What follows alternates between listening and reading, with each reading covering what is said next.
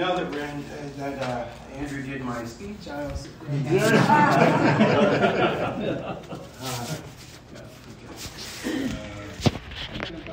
You must have more detail than that. Anything more cost. Oh. Small business.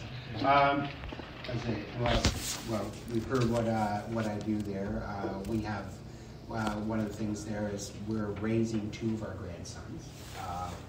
When I first started to get involved in Rotary was 13 and a half years ago, and we had to back off because our one grandson we had just received ended up being diagnosed with a very serious condition. I remember racing from a Rotary breakfast, doing about 120 through the city. Fortunately, I was in the morning club, so nobody else was up.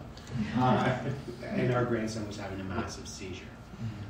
We got to know the ambulance attendants quite well.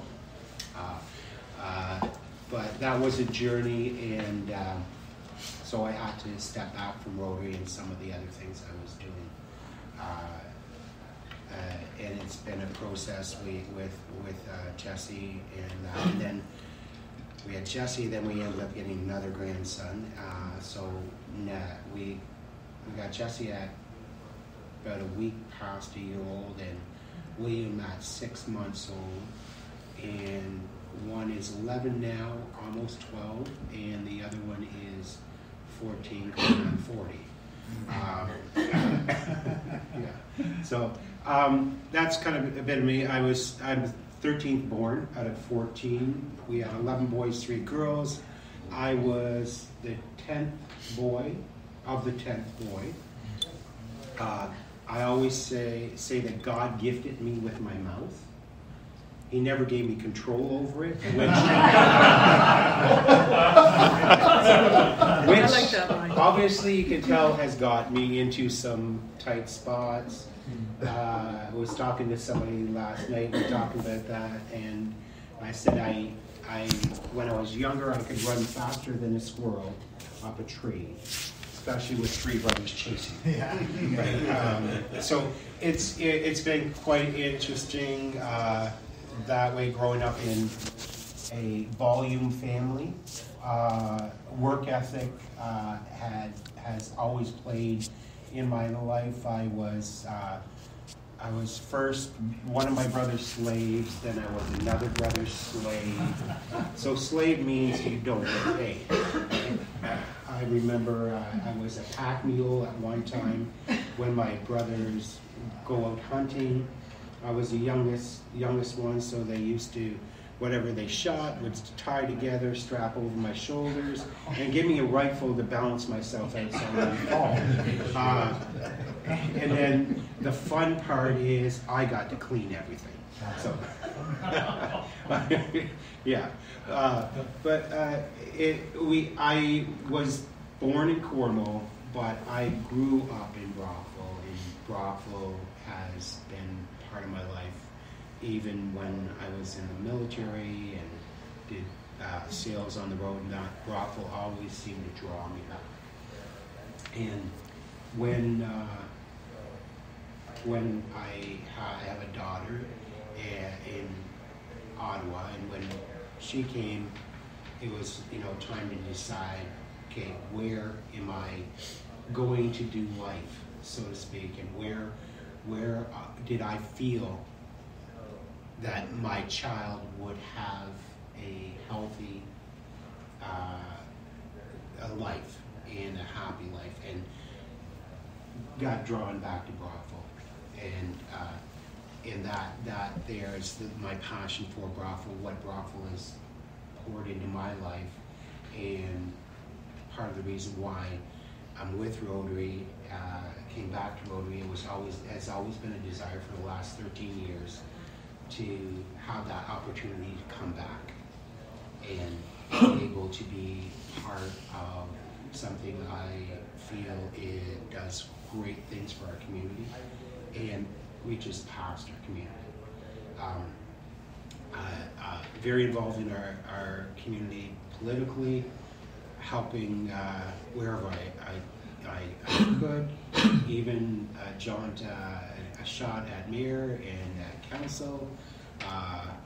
It was fun. I remember running for mayor, and at one time in that run, I was considered the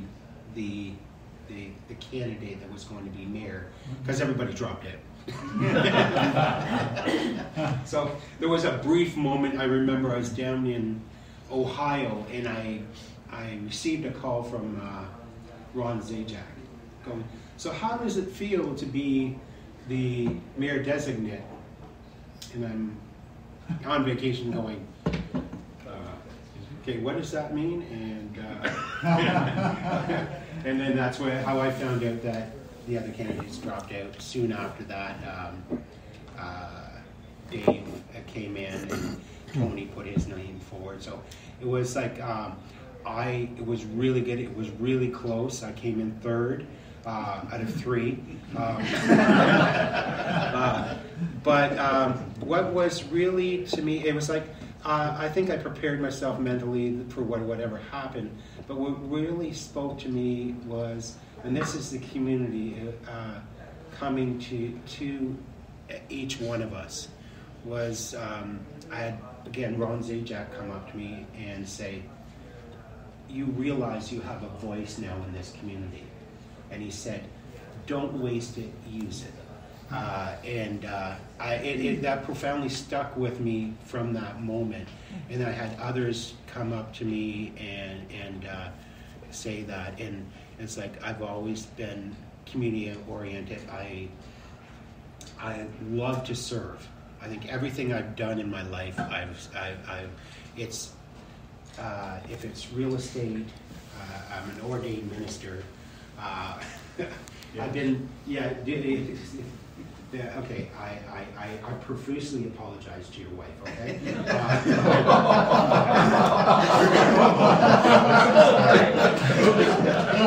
Well said. Married one of our daughters. Yeah, and I did Charlie's. Tim's daughter. Yeah. And so, and I've done stuff on your end too, which is, I think the hardest thing to ever do is to say goodbye to someone that is in our community, because our community is small. And I think when we meet each other, there's that connection. And what I've always felt about Brockville is there's always been a love for community, a love to see things build. And that's helped, the old saying that a community raises a child, and growing up here, that's where I feel is that Brockville helped raise me to be who I am today, and how I want to see others see Brockville. So, what else can I say? I'm kind of like, right now I'm figured I had multiple businesses, and I knew at one point they were like physical businesses, and I knew I needed to start thinking with my head, literally, business-wise, and I ended up getting into real estate and some other things. And I think, okay, real estate, great, getting into that, I can coast. I mentioned Warren Mallory. That was my mentor into real estate. It took me a year to get him to hire me. And I sat in his office. This is my determination.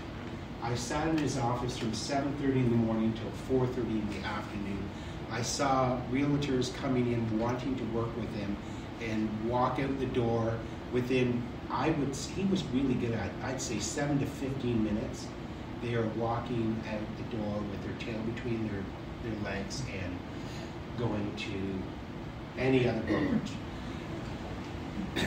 I remember he walked by me by lunch. I stayed right through there.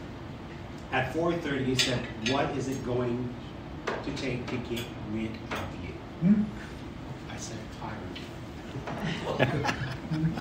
So that's how it was a year process.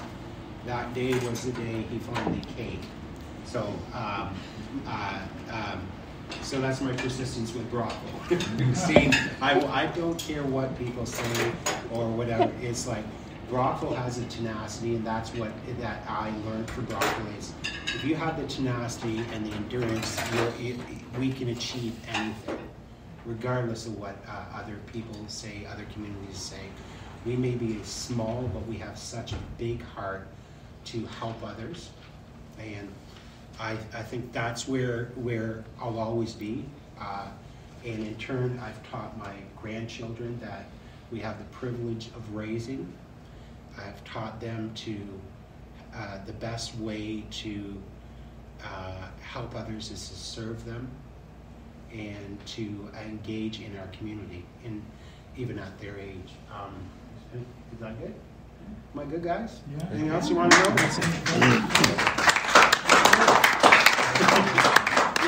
I just want to make sure I understood you. So you're blaming Brockville for you. Is that what you're saying?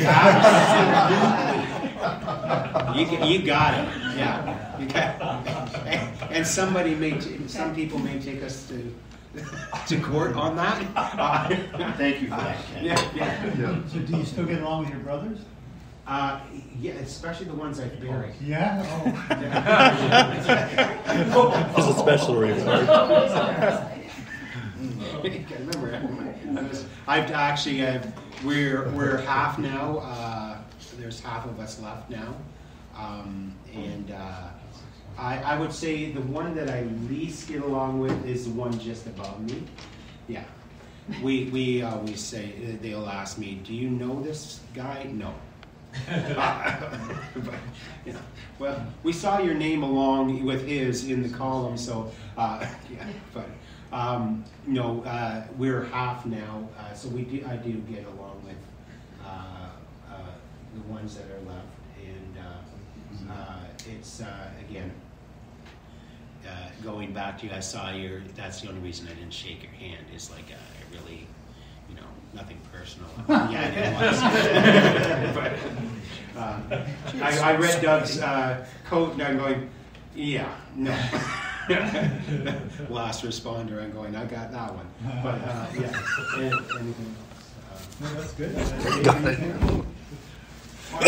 Initially, it's good to see you back at Rotary, and it's like Tim, good to see you back at Rotary as well. And I like classification talks in as much as you really find out from the person, is he going to stay?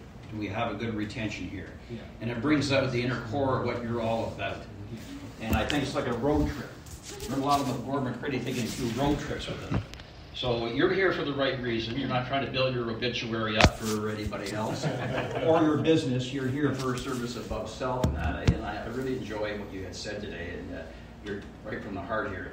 You should also know that he was the great pumpkin last night. That's why you're